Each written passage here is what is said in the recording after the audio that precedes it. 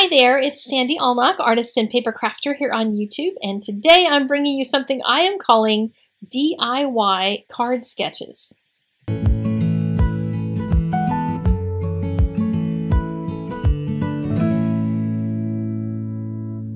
got this fun little stamp set from Art Impressions called Crazy Antics, and I love when they create silly stamps with weird animals on them that we normally don't ever get to color. It's kind of a nice challenge to try something new. So I got out my Copic markers to color each one of these up, and I've stamped them just in the center of a piece of cream Neenah cardstock, just for something different than white. And I'm going to trim them out in different shapes and then be able to add them to cards.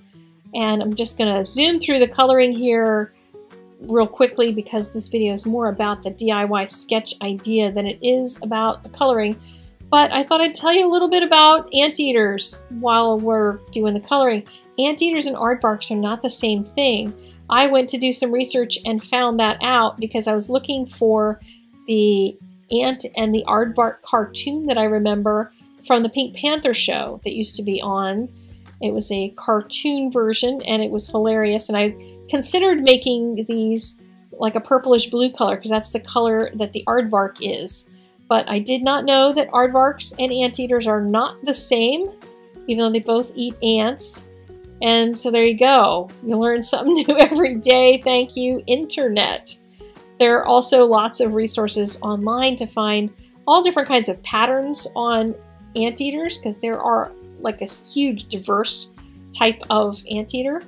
And there's all sorts of things that you can color them in different ways. And I'm going to just color mine in more naturalistic colors because I thought these would be fun for masculine birthday cards. With guys, I tend to try not to do too many bright colors. I know that there's some guys who probably like that, but a lot of guys are just a little less on the foo-foo side.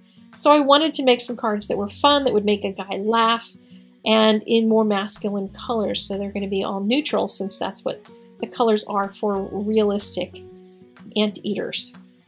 There is one video that I'm not going to link to because it actually is somewhat offensive. It has its 12-year-old boy potty humor stuff in it. You can imagine with an anteater with a tongue that long that does things with it, that there would be some potty humor out there. But if you're into that kind of thing, or you have a husband who's into 12-year-old boy potty humor, then you can look up the Pangolin's Posse video. But if you get offended by things, then please don't watch it because it is definitely on the offensive side. But it had a lot of educational information in there in between all of the potty humor. So just about done with these guys, and as I said, I'm going to cut them into different shapes.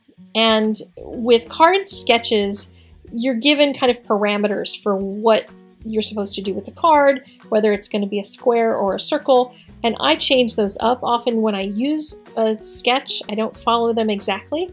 So when I do something like this, it allows me the freedom to come up with my own thing. So what I did was cut out rectangles. I did one with a die cut circle and a die cut rectangle, and I started moving them around on different card bases. I just wanted to play around with which one was going to look great on the black, which one might be better on another color. Is there something I liked with one more than another? And then I had all kinds of scraps. And I don't keep a lot of scraps around, but I keep my black scraps because I use them for layering quite a bit. And I have this giant stack. When I did this major project, I had all of these like 2-inch long, really long strips of black. So I used a lot of that in here, and it worked well for the masculine cards to do that. But I just cut them into different types of strips and started laying them out and seeing what worked and using double strips and single strips. When I was happy with where the strips were on the cards, I then started moving, I glued them down and started moving the pictures around to see which stamped image would be better. I put a layer on that one on the right-hand side, I put a layer on the one on the left-hand side, and that made them pop on the designs themselves, which was nice. And then I started doing my little embellishing. I started stamping the ants, especially on the anteaters that didn't have ants in the picture, so that whoever receives this is going to understand it's an anteater card. Because some people may not know what an anteater looks like. And I probably wouldn't have recognized it if somebody sent me a card with this little guy on it, I would have known that that's what an anteater looks like necessarily. But with an ant in the picture, then I do know what that is. So I thought that they were really fun cards to make and challenged me to try something with a really limited palette and to figure out a way to invent my own designs for my cards with patterned paper types of pieces and not using any sketches to start with. So feel free to borrow that idea next time you're trying to figure out a card design. Just cut up some papers and start layering them and see how they look. And I have all of the supplies listed in the doobly-doo. I will see you again in the next video. Take care.